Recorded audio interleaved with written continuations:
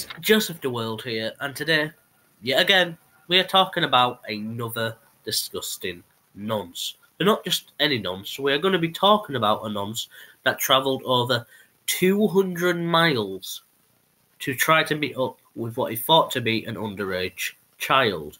Luckily, it wasn't a underage child, it was a predator hunting group known as Dark Justice, who we've covered quite a bit on this channel. The disgusting man you see on your screen currently is Paul Ellis, a then 58-year-old who travelled over 200 miles to try to meet up with a minor.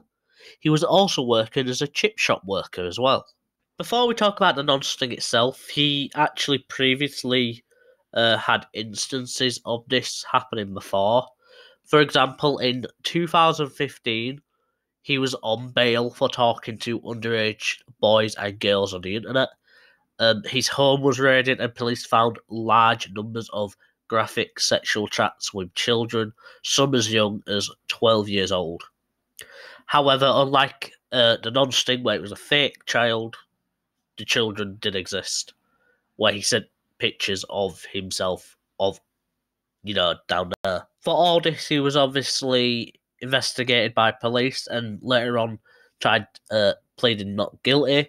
He was supposed to be tried in the February of that year, but that happened 2 months before he travelled to Newcastle, hoping to meet the 13-year-old, but luckily it wasn't a 13-year-old, it was Dark Justice. The WhatsApp conversations were damning enough with the fake 13-year-old.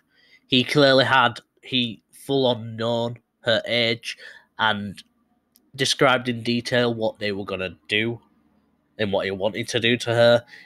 He travelled over 200 miles to the exact location where the nonce thing was supposed to take place, so he had no excuse.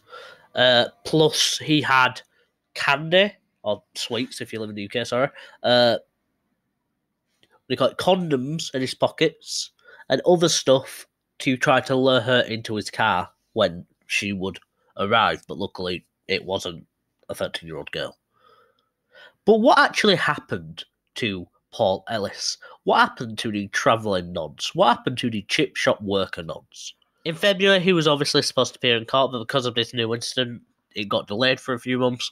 But finally, when he arrived in court, he admitted 5 charges of attempting to arrange a child sex offence over the internet, with 11 other similar offences committed between January and October of the last year before that.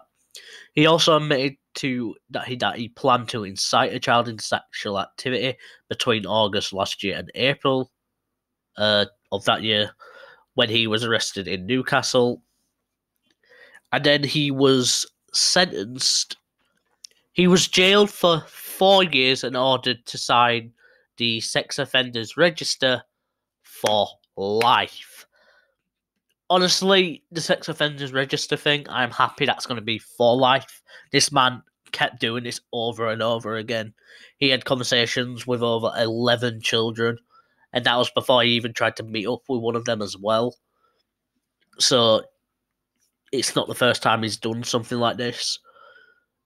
The jail sentence, it's a bit more than what we usually get that we cover on this channel, so I'm happy about that, but I still think it should be longer for these disgusting men and women that do this kind of thing. Anyway, that's all the information I have left to share with you. He's probably out by now since this took place in 2016. He obviously got out by 2020 or early 2021, so I hope this disgusting man never has a semblance of a normal life again, and he probably won't, because for obvious reasons. But yeah, that's all I have left to share. Make sure to like and subscribe, guys, and yeah, I'll see you guys in a bit.